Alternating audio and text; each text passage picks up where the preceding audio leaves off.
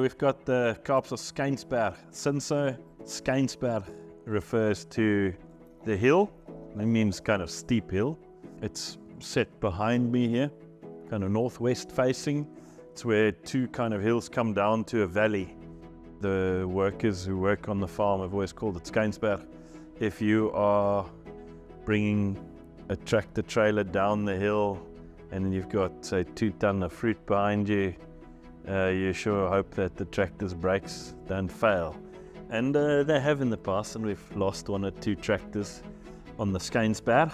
Well, that's just part of farming. And it's planted to this beautiful bush vine Cinsaut. Vineyard's planted in 91, so almost heritage vineyard.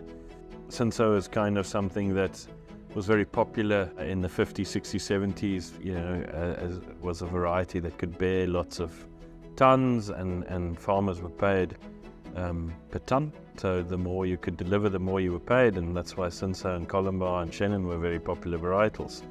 But at the end of the 80s, 90s, South Africa started getting new cultivars, and as it wasn't considered a noble varietal, a lot was pulled out. We still have this, and when we were looking at trying to make some lighter styled reds that are nice for warm climates like South Africa, to drink in summer or for lunch, something like that. It's got very low tannins because it's quite a big berry. All your tannin and color sits in the skin, so the bigger the berry, the lighter the wine. And again, you'll see, if you look at the color, much lighter in color than any of the other Kaapzicht red wines.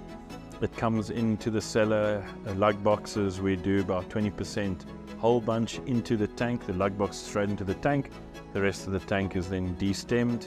We do 2 to 3 pump overs a day, so treating it slightly lighter.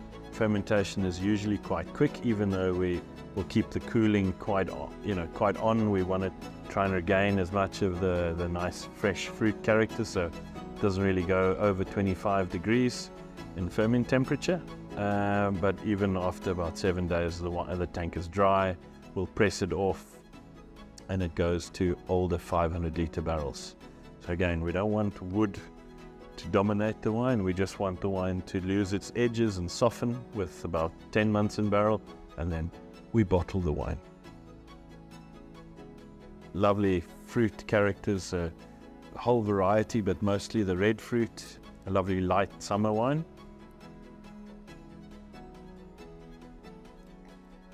And that follows straight through to the palate.